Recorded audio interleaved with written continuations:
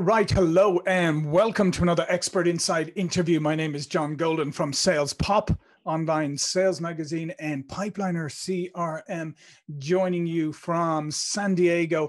And today I'm delighted to be joined by Maulik Parekh, who is in the Philippines. So it's good morning to you.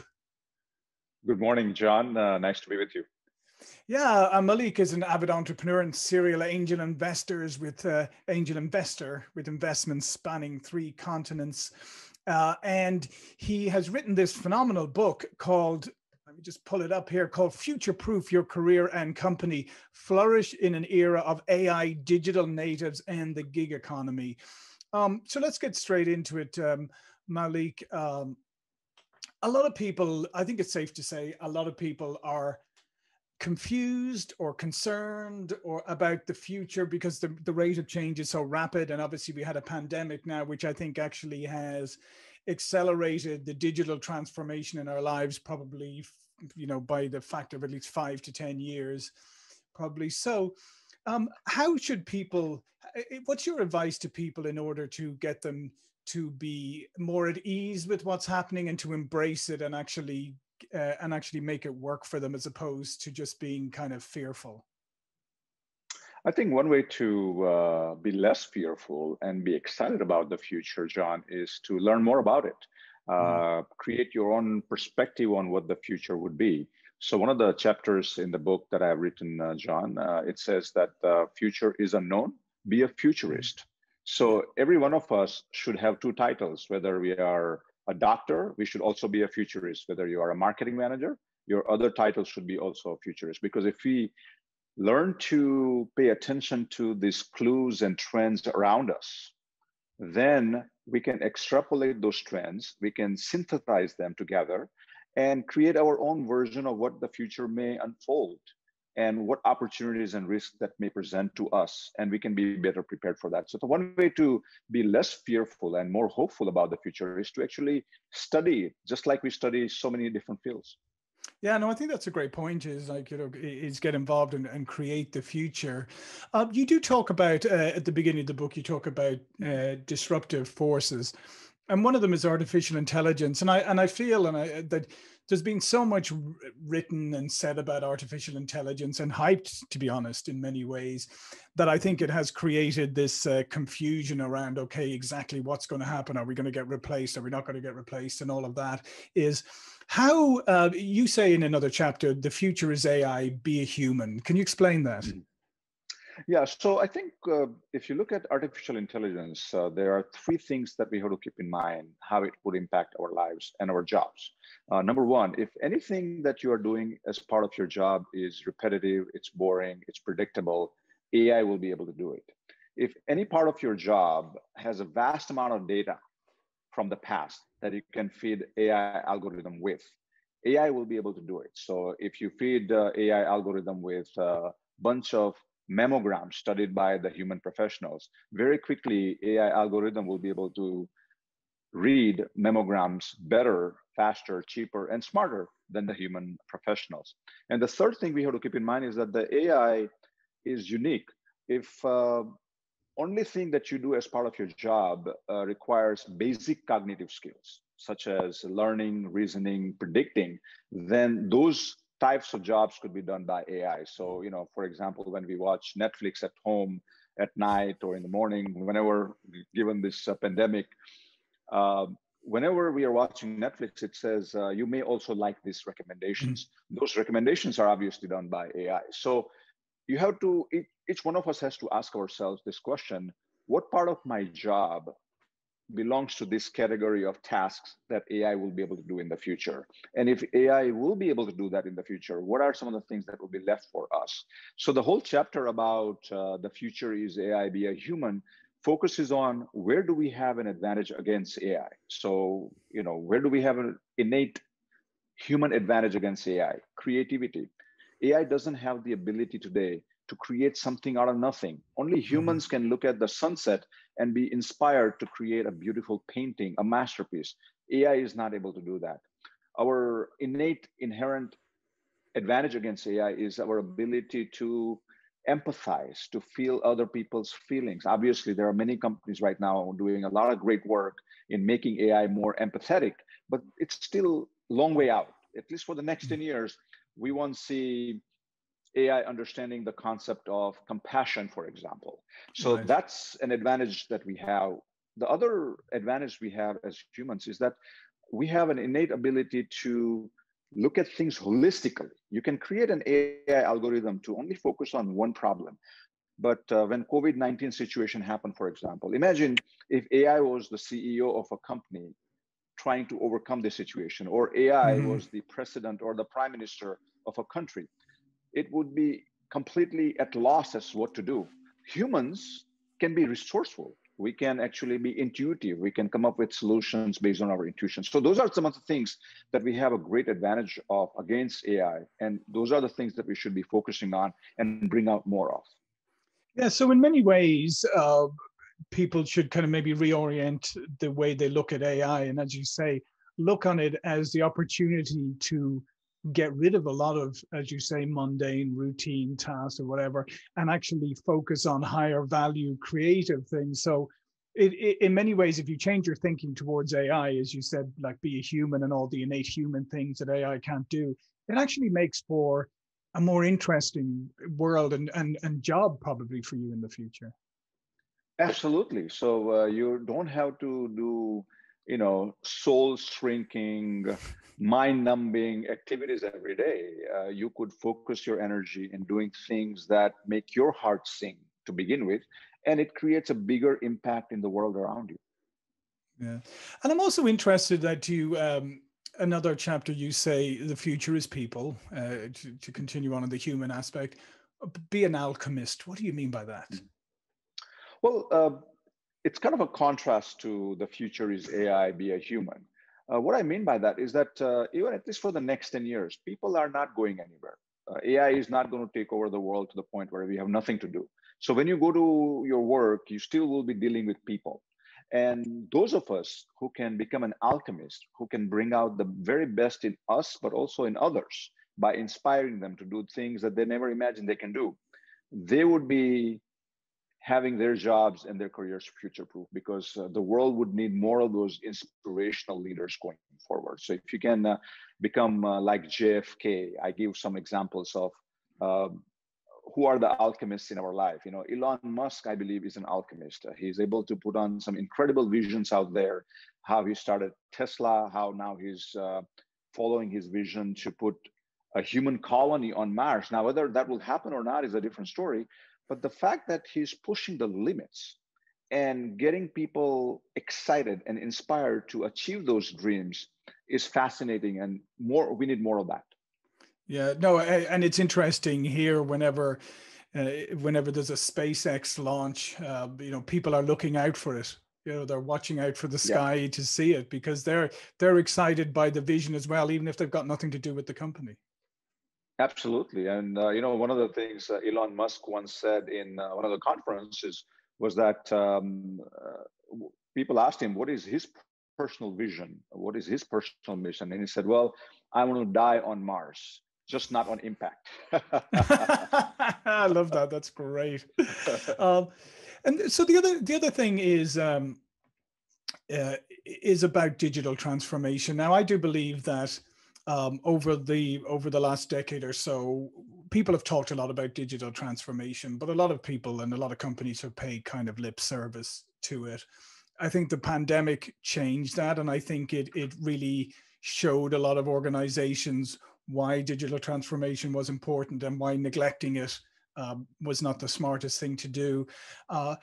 What do you say around digital transformation? Is this something that companies should really be accelerating right now and putting a lot of resource into? Absolutely. I mean, if there is one silver lining that has come out of this COVID-19, to your point early on, is that it has really accelerated the digital transformation. We had no choice anymore. It became a necessity. It became a way to survive. Forget about thriving, just surviving. And I give a couple of examples in the book, John. If you look at Domino's Pizza, I lived in US for many years until 2006 before I moved to Asia. I used to go to Domino's Pizza all the time. I used to get deliveries of Domino's Pizza all the time. But back in the days, there were only two ways to order Domino's Pizza. Today, because they have gone through this massive digital transformation way before COVID-19, for the last 12 years, you can order Domino's Pizza 15 different ways. They have an app for it. And on the app, there is a zero-click option. You just have to open the page on the app, and after 30 seconds, it automatically orders your favorite pizza, and you get that in 30 minutes. They are also now delivering pizza through drone. They were the first company to try to deliver pizza through drone, and now they are working on delivering pizza through autonomous vehicles. What happened? During the pandemic year in 2020, Domino's Pizza's revenue actually grew in double digit than 2019. At the same time, look at the numbers from Pizza Hut, same industry, same business model. Pizza Hut's parent company actually filed for bankruptcy. Why? Because Pizza Hut didn't proactively digitally transform its business. So this is just one example. So I can take you through so many examples around us. And I think that's and I think that's a fantastic example because, as you said, I mean, it was really looking for ways to make everything simpler and easier and to provide choice. But what it hasn't done is it hasn't diminished the core product, right? It's found more ways to distribute.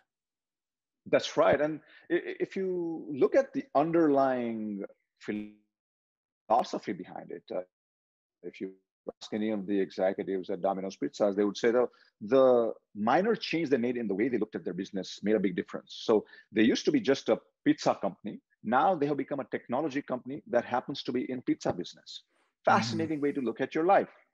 So everyone has to kind of look at their own business model in no matter what industry you're in and ask yourself how technologically advanced you are, how digitally transformed you are as a company, because that's the only way to thrive and survive. And one more thing I'll add very quickly, John, as companies go through this journey of digital transformation, one of the reasons why they fail, and 84% of the companies actually fail at this digital transformation, is because most of these companies think that digital transformation is about technology, that if you just go out and buy the latest and the greatest technology out in the marketplace that they heard about in an industrial conference, they would be okay. That's not it.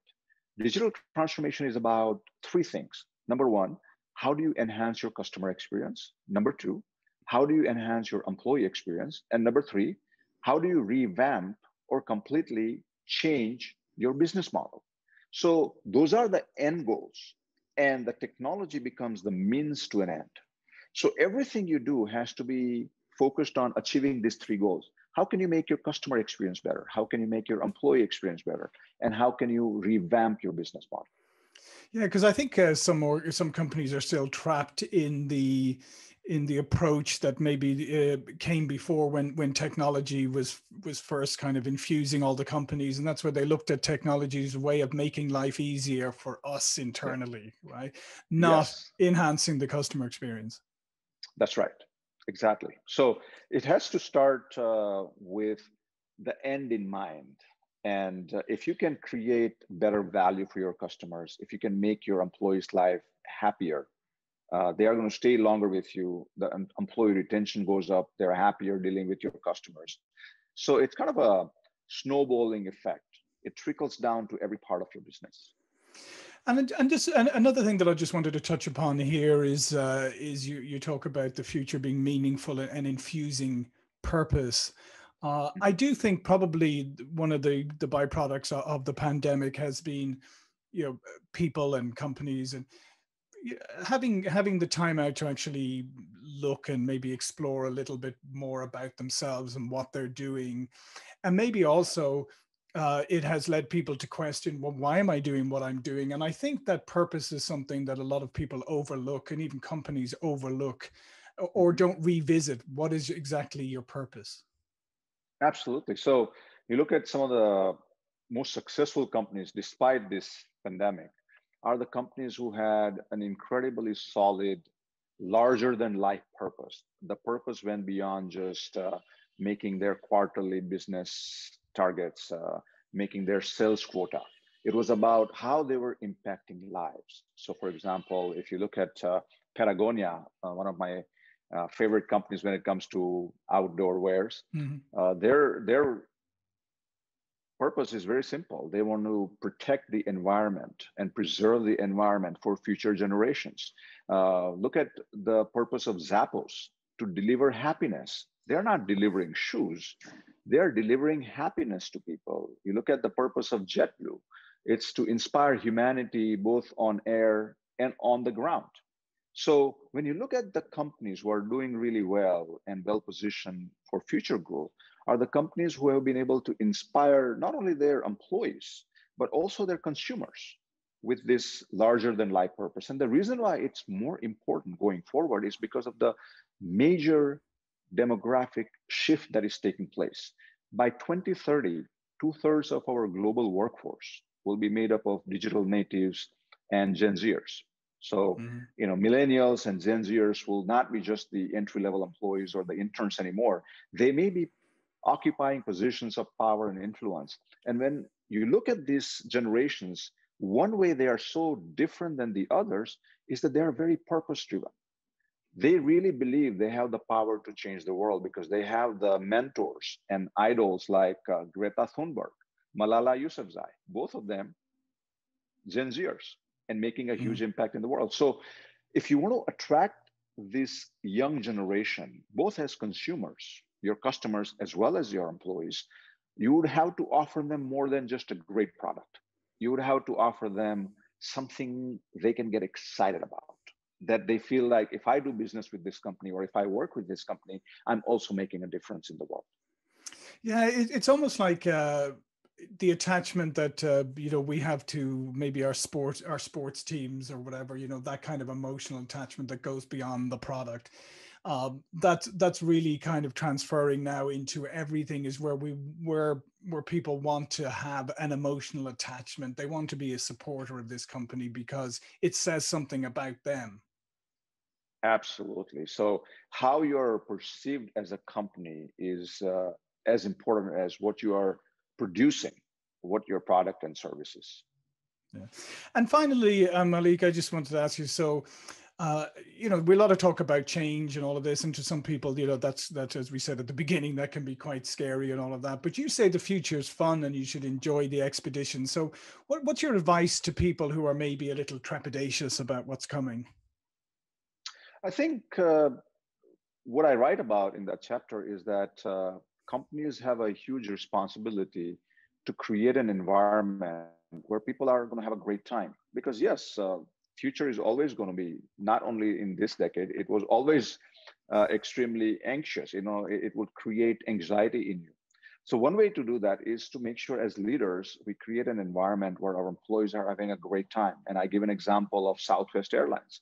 I'm sure, John, you have traveled by Southwest. And when I lived in the US, I look forward to that because I knew that 1 hour and a half flight to Dallas or to Austin is going to be fun because the staff on the airline are going to make my life so much more easier and enjoy, right? They would make sure that I enjoy that flight.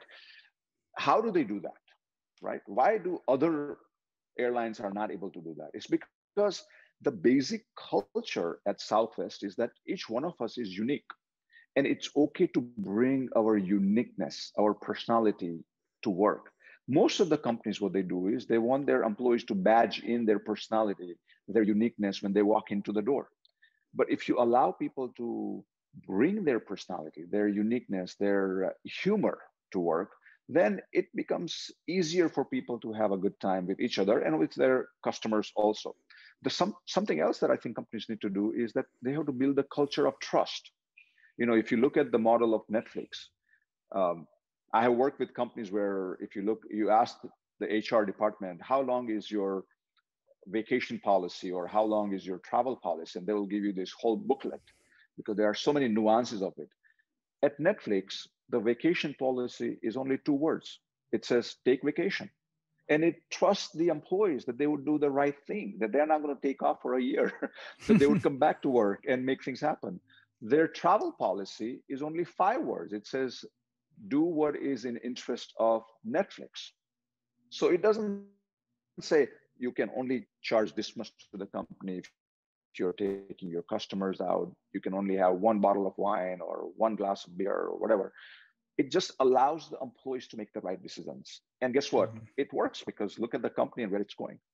No, absolutely, absolutely. I couldn't agree. I couldn't agree more. And yeah, yeah.